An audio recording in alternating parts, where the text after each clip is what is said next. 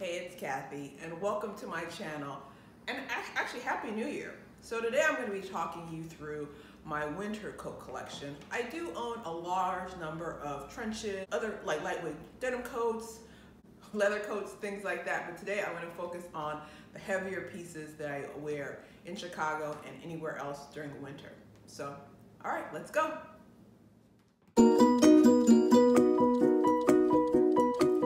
So first is this AllSaints Moto biker coat. So I'm in love with this coat. I actually had purchased a knockoff version that had a faux black shearling, and I think I wore it for like a year. I wore it to the ground, and I decided it was time for me to splurge on, a more expensive version of this coat, which I love. I love that it's a little bit longer than the usual crop length of most leather coats. It's very luxurious, very heavyweight, but I've also worn it to cooler places, like when I go home to Arizona for Thanksgiving. I've worn it also. It layers well. It looks like $1,000,000. My only downside to the coat is that this white part tends to, I can get makeup on it, so I do always wear it with a scarf. It looks best with, I think, everything. I'm wearing it with some tights, but I've even worn this with a dress. I find that it kind of makes everything look a little bit tougher or edgier.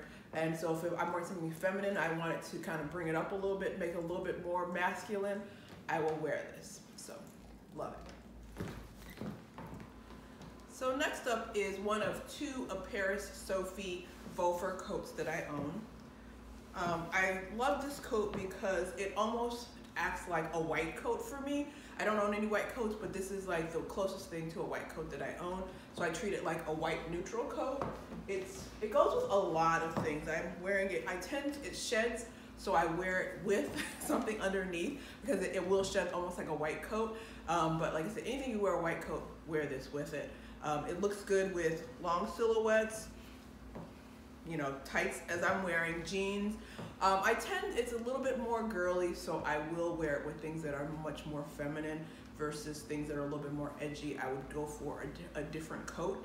But like I said, it feels like a real fur coat, which I really appreciate because I like things that feel good to my touch.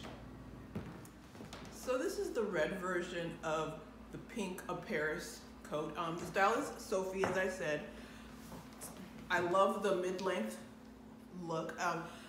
I used to work for the brand and I got a really good discount, so I think that's why I ended up buying two. I tend to not buy multiples, but I felt like these coats do different things. This is a statement-making coat. I could have the most grungiest clothes on underneath this, but with this coat, I just look luxurious. This is definitely making a statement without saying a word. I tend to wear it with things that are a little bit more subdued, where with the pink version, I could wear something a little bit more brighter. It plays better with colors. This one plays with certain colors, but not all colors because it's an attention whore. So, like I said, good length, but definitely just a different feel than the dusty pink, light pink version. All right, so next up I have a Kooples faux fur leopard print coat. I'm a leopard fan. I feel like leopard print is a really good neutral, and it's very much in my closet. The thing I loved about this coat was it has like little cowlicks, and the cowlicks make it look like it's real fur to me. It's not super heavyweight. I do feel like the Apparis coats are thicker, but it's a gorgeous coat. I definitely can layer underneath it. It's a showstopper to me. I like the length. I was thinking of getting something that was a little bit longer, but this is fine. This is definitely a coat that's a little bit more dressy. I've worn this with like long black skirts. Like, it looks fun with these leggings. I've worn it with jeans. I don't love it with jeans, but that's just more because I think it's a little bit of a lightweight coat, where I feel like the jeans, I want something a little bit more hefty. But yeah, like I said, if I was going to a formal event, I would throw this on because it just is, it's very pretty. So next is a Maje teddy bear coat. I'm obsessed with the Max Mara version of the teddy bear coat, but it's $3,500, and this was like, I think $600. Like I said, I worked with the brand, so I got a really good deal on this. But it is just gorgeous. It's past the knee. I initially used to wear this more with like things that were very dressy, like dresses. You'll see me style it with a dress, but lately I've been wearing it with jeans and even sweats, sneakers. It looks good either way. It's because even though it's slouchy, it looks elevated, so you seem more sophisticated rather than just looking like sloppy, which I appreciate. I probably will get the Max Mara teddy bear coat because I'm so obsessed with it, but for now I still love this one. It looks great. I've had it for like 3 years, 2 years, and it's no issues, no nothing, no shedding. So next is a Whistles cocoon coat. I feel like I've had this coat for almost 3 years. I bought it when the cocoon coat thing was like a big thing. Really love it. This was more to me initially what I considered a formal coat, but just this last month I've worn this now with like some Jordans and some jogging pants, and it's super cute. But initially I would always wear this like with a dress if I had to go somewhere special, but lately I've just been kind of throwing it on over like jeans. I have these Jordans that have green and pink, and so this is perfect. It gives me just it just gives me a good counterbalance because it's so feminine, but on, you know, with the Jordans and like I'll wear like probably pink jogging pants. It's just a gorgeous mix. So super pretty, super warm, love it.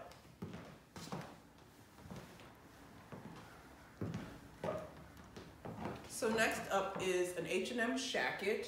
I got this because I was obsessed with the Isabel Marant Shacket, but I just couldn't get the one I wanted. So I tend to style this with the sleeves pulled up, just because I feel like if I don't, I drown a little bit in it. But it's super cute. I love that it looks like, you know, a shirt and a jacket, long, but it has the slits on the side, which I appreciate. It's a really good coat to layer. I feel like it's very pretty with a long skirt. I've worn it with these tights. I've also I like it with jeans. I've worn it with black boots. White boots would be gorgeous. Blue. So it's really about what you want to do. But I feel like I own very little blue coats, and this was something I really appreciate it.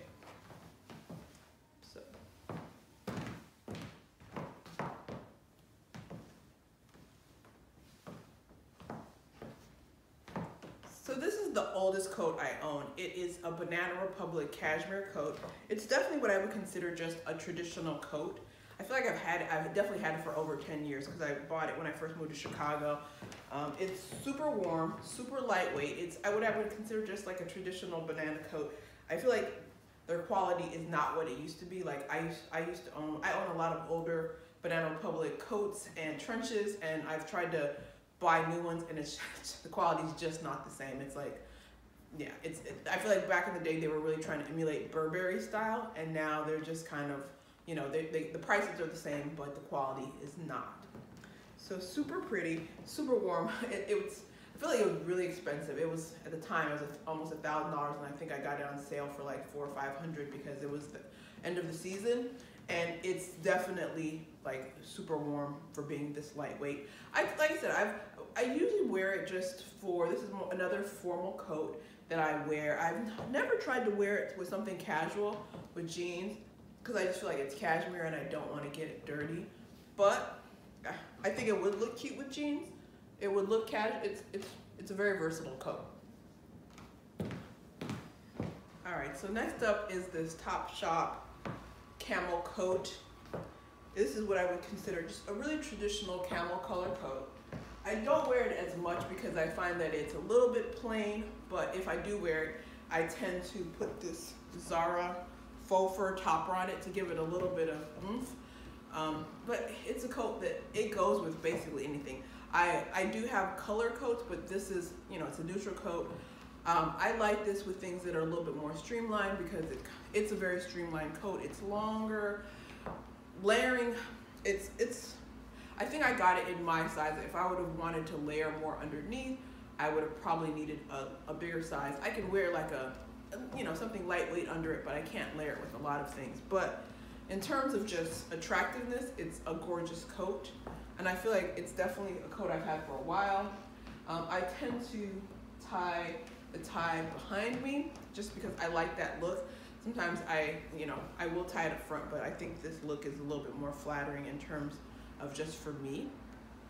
But yeah, love it.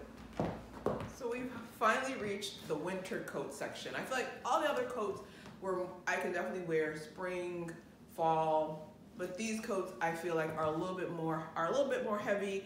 I just think the colors are better suited for winter. So this is a Sam coat. It's also one of my older coats. I feel like 2014, 2013, everybody was wearing green Sam coats with the fur, and so I still wear this coat. It's because it's gorgeous. I actually had two of them. I had one that was a little bit more of a boxier cut, and I ended up getting this one that is a little bit more cinched in, which I feel like is a little bit more feminine. I will wear this and walk to the grocery store because it's really cute, but it keeps me warm. It has a good insulate, so even though it's very light, it is a very warm coat. Super cute. In terms of color, I feel like this green is a neutral, so I've worn it with everything from white to black. It even pairs well with colors because this green is a neutral. And because it's cinched in the waist, I feel like it goes with my aesthetic because I do like things that are a little bit more cinched in. The hood gives it a little bit more of a sporty flavor, but I feel like I could even wear this if I was going somewhere a little bit more formal. I could do that, but in terms of the look, it tends to be a little bit more, what I would say, rugged. So this H&M and Kangol collaboration puffer is actually my newest coat to the collection. I got it because I really don't own like just a basic puffer coat, and I needed something for days where I'm just like, okay, I need to, it snows, I need to shovel snow or do something that's a little bit more utilitarian. So this was perfect. It also is just a basic. I didn't want to, I feel like all my other coats make a statement. I wanted to have a coat that really doesn't make a statement, but is stylish, and this one definitely fit the bill. It's not the warmest coat in terms of, I do need to have layers, and I feel like my other winter coats have more insulation, but in terms of just the look and the price, it was $60 for what I consider a really stylish, warm puffer. So, and I tend to not really care what I have on underneath it because it's past my knees, but it's the coat that if you need to stay warm, you wear it. This is my favorite winter coat. It is the Mackage Trish puffer. Like, in terms of style, this thing is like a stunner.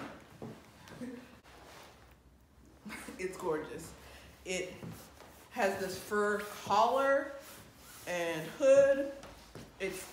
I like a fitted silhouette. This is definitely the coat you wear when you just want to stay warm.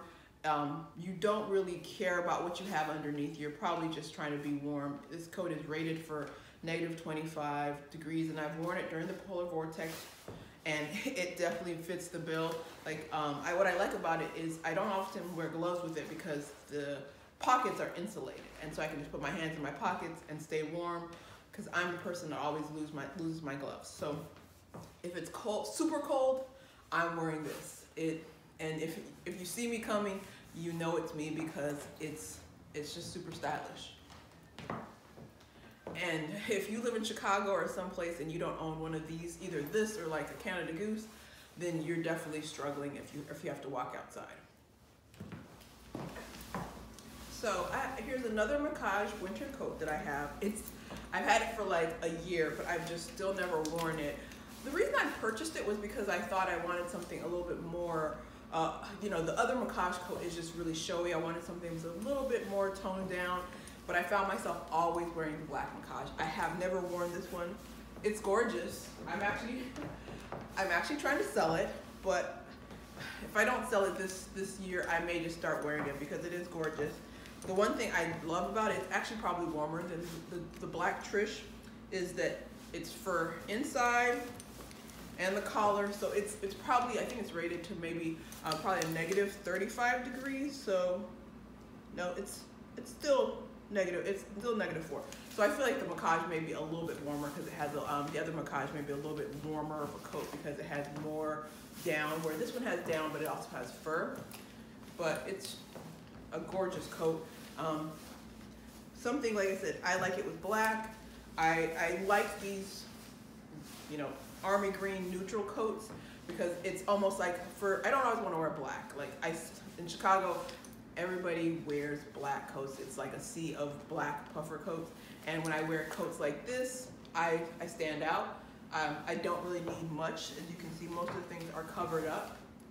But it just is, like, I like a coat that makes a statement that tells you, like, okay, whatever she has on, she looks good regardless.